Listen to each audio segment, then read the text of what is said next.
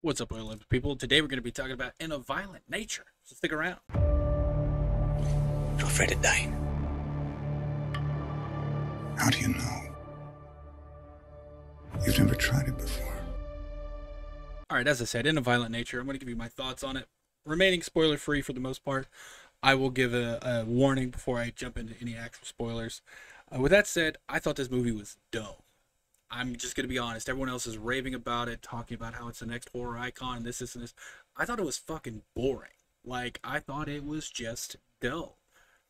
I appreciate and I commend them on trying something new with a slasher that follows the antagonist versus the characters. Revolutionary idea, but I think there's a reason it wasn't done before, because it's boring. It's dull. You get almost no story development. The only story development you do get is when they break from that and we cut to the characters, because obviously we're following the slasher and he doesn't talk. So you get no story development, almost no character development. Once again, the only time you do is when you hear the characters talk, and the only time you really hear that is when the slasher is walking up on them.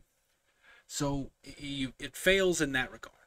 Now, cinematically, this is a beautiful movie. Very well shot. It just looks gorgeous. It does.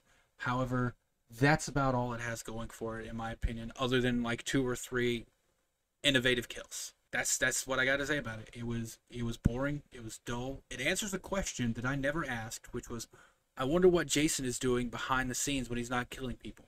Spoiler alert: he's just fucking walking. That's what this movie is. He kills someone, albeit in a pretty creative way, and then he walks away and the camera follows him. Because of this, you get no suspense for the most part. You get no tension. There's never a moment where, like, I wonder what the killer's gonna do next. I wonder where the killer is. You don't care about any of the characters, but you never have that tension or suspense because you know right where the killer is. You see him the whole time. You're following him. It's just, it doesn't work for me. Now, once again, everyone else seems to freaking love this movie. So it's just me, apparently. But I thought this was a slowest of slow burn with zero payoff. It is zero payoff. Like, a slow burn works if you're developing a story. This was not doing that. For me, it was a failed attempt. It was a failed experiment. Everyone else seems to think differently. I found myself, once again, I said it there a second ago, you don't care about the characters. We do not find out anything significant about the characters enough to care about them. And you need characters like that to make your movie work, in my opinion. Like, if you don't like any of the characters or want any of them to survive, you're just watching a snuff film. And that's what you were watching with this. It's not scary. It's not suspenseful. It's just a guy walking through the woods, killing someone, checking their pockets for this necklace, killing someone else. That's what you're getting with this movie. It's exciting at some points when the kill is happening, but for the most part, I'm going to be honest. My audience, because I saw this Wednesday, it was an early access screening on Wednesday. We just freaking laughed most of the time, and not because it was like funny or entertaining, because it was just so absurd. The characters, which you don't get to know, make the dumbest decisions. This killer has the loudest fucking footsteps, yet somehow no one can see or hear him, even though we, as the audience following the killer, can very clearly see them. Like, there's very obviously a line of sight between the killer, which the audience is in the perspective of, and the coming victim. But somehow they never see him. They make the dumbest decisions. It's just, it makes no sense. Once again, beautifully shot, but it was a slow burn, and then, I found myself three-quarters of the way asking, are we gonna have a final girl? And do I give a shit? Do any of these characters matter enough that I want them to survive? The answer was yes, there's a final girl. No, I don't care. Dude, couldn't even tell you her name.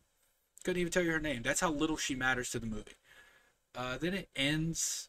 You know what? I'm gonna give a spoiler warning. The only thing I'm gonna talk about is the ending. But here's your spoiler warning. I'm gonna give you about 10 seconds here to jump out if you don't want to know how it ends. But yeah, overall, before you go, people who haven't seen it don't want spoilers. Thank you for watching so far. This is just my opinion on the movie. Everyone else seems to love it, so definitely go check it out. But see you next one if you're, dipping out. If you're okay with spoilers, I'm about to talk about them now. The ending of the movie was even more dull than the rest of the movie. It's just a woman who we just meet at the very end, telling the story about her friend's interaction with the bear that obviously is supposed to coordinate, supposed to align with the violent nature, the main or the slasher of the movie, supposed to align with how they're acting, but you don't care. Like nothing has been set up for you to care about it, you know? It's just like, okay, the only thing you're wondering at this point, because you're no longer following the killer, you're following a character, is like, okay, now I get to have the suspense and the tension. When's the killer going to come back out? They don't. When she runs away, that's it. As you saw, if you're here, I assume you don't mind spoilers. She sees that last guy getting killed and she books it out of there, and then you follow her for the rest of the time. And now you're wondering, okay, where's the killer going to come out? Like there's going to be a jump scare. There's been nothing. It's done. It's done. It fell so flat for me. It was just fucking dull. I don't know. I don't get it why people love it so much other than the way it looks. Cool, we got a new slasher. As I said before, I commend them on attempting something new. I don't think it worked. It didn't work for me, definitely. For other people, it seems to. But there you go. There's my feelings on In a Violent Nature. If you've seen it, let me know what you think down in the comments. What do you think went wrong for me? Why didn't I like it? Am I missing something? Let me know down in the comments. With that, I love you all. Have a great, safe weekend. Oh. I hate goodbyes.